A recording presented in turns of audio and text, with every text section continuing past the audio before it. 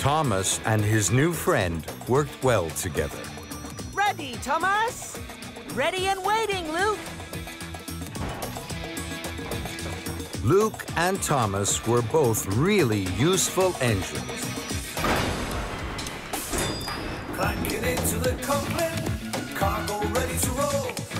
Wheels whizzing and whirring, pull that load. Working through to the sunset, every day. Trying hard to be useful, hey, hey, hey. Here we come, up the hill, there we go, what a thrill. Hey, ha, hey, hey.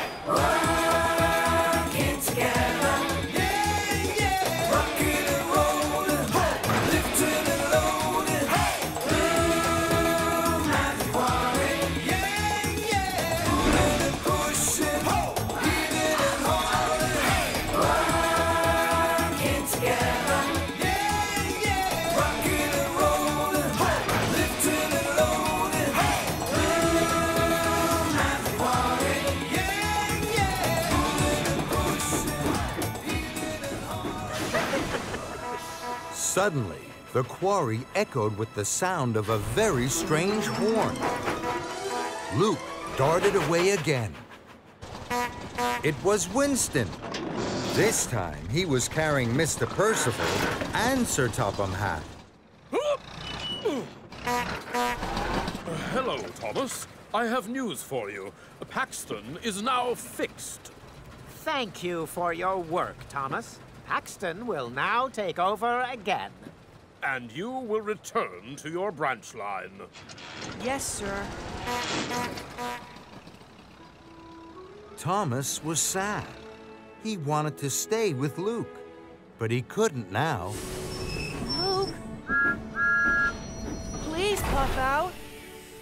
You don't have to hide from me. We're friends now.